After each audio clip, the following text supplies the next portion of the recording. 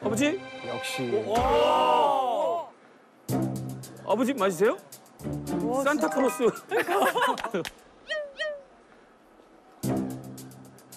어디 갔어? 또 어디 간 거야? 왜 없어? 아니 제가 어디? 아 타이밍 너무 못 맞춘다. 계속 기다렸는데. 대충 기다리다가.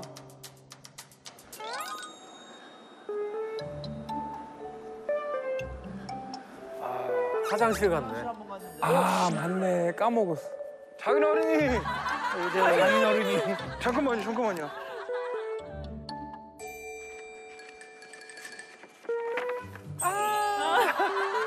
귀엽다. 그 미스터 터너 썼어요. Finally. 안녕하세요. Yeah. 안녕하세요. 안녕하십니까. 토니, 정인, 우든, 터너입니다. 어색해요. 어색했어요. 너무 편해 보이는데? 어색했어. 너무 편해 보이는데? 그래도 한국말 조금 하시네요. 네, 옛날에 좀 잘했는데 많이 까먹었대요. Anyway, it's good seeing you. Welcome to Korea. Yeah. When was the last time you've been here? Let's see, about 10 years ago, right? 오, 10년 만에. 2010. 와. You invited me over. Remember, you're still playing.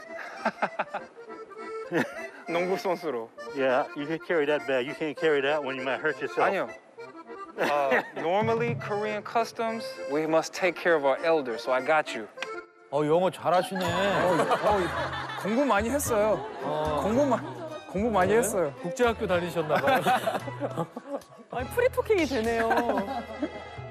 I got you. Yeah, watch this. Watch you pull your arm out of socket. 요. 겁나 무겁네. I got it. I got it. Use the wheels.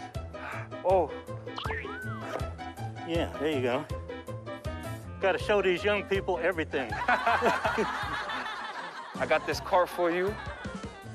I'm gonna take care of all this. Korean customs. 허리 거의 나갈 뻔했어요. 무거워서? 너무 깜짝 놀랐어. 장인어른 이쪽 모시세요.